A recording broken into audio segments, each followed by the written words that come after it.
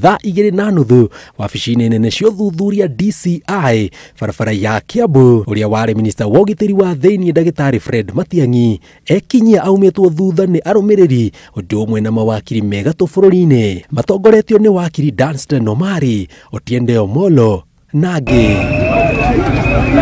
No thutha wa ndagĩka 15 gũkaumĩra gĩcanjama nja wa cikaro ici thutha wa maobitha DCI kũgiria maingĩre marĩ othe, no metĩkĩria Matiang'i aingĩre na mawakiri ake tu.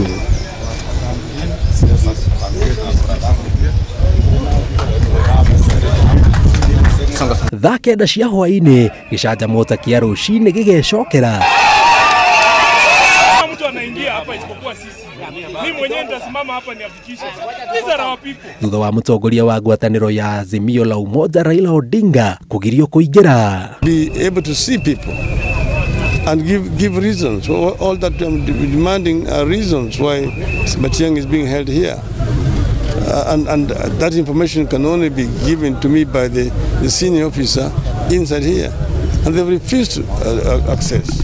At first they told me to get out of my car, that I'm going to walk down to the offices.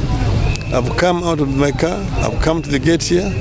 It's now nearly 30 minutes. Thutha wa mathaa 8 wabici-inĩ icio, mawakiri ma Matiang'i maugĩte gũtirĩ mahĩtia nyitĩtwo namo thengia wa kwandĩkĩrwo mahĩtia merĩ, kũheyana ndeto citarĩ na ũma ciĩgiĩ mũngũrũri ũrĩa kũrerĩkana wahanĩkire tarĩki 8 mweri mũhĩtũku, na ũhũthĩri mũũru wa nenda cia ũkinyanĩria.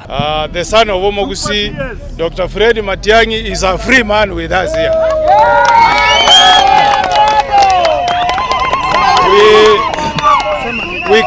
We brought him here to demonstrate to Kenyans that Dr. Fred Matiang'i is a law-abiding citizen. The questions they were asking were related to his properties,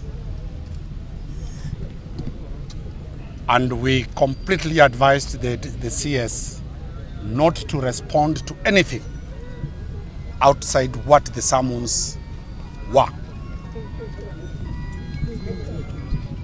We advised the CS to invoke Article 49, to remain silent and not to answer anything. Let the point be made here, and we made it to them, that is clear that this was not a criminal investigation. This was vendetta and witch hunt. It is also clear that the DCI were not acting of their own motion. It is clear that they were awaiting instructions on what to do with Dr. Matiang'i. That is very clear to us, and we told them as much.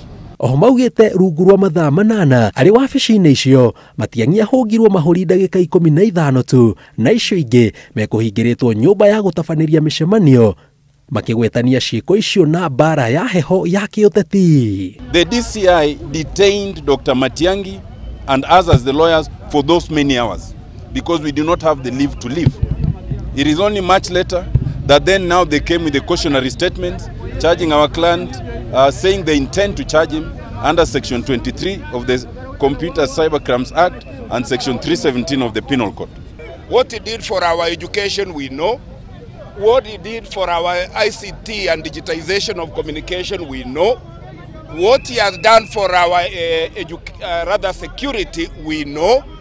And then a person of this nature, with so much institutional memory, can be subjected to injustices of this magnitude. Morĩtie rũhonge rwa thuthuria rũtabanio thuthuria wao na njĩra ya ũma na waragania, gũkũ makiuga nĩmeharĩirie gũtwara Matiang'i hĩndĩ o yothe egũbatarwo kũhũngwo mahũri makĩria. Thutha wa rũhonge rwa thuthuria DCI kũhũnga mahũri ũrĩa warĩ minista wa ũgitĩri wa thĩinĩ Dr.Fred Matiang'i, rĩu maitho mothe marorete mwerekera ũrĩa mekuoya kũringana na ũthuthuria na ũira ũrĩa marĩkĩtie kũrogota kumana na wĩra ũcio.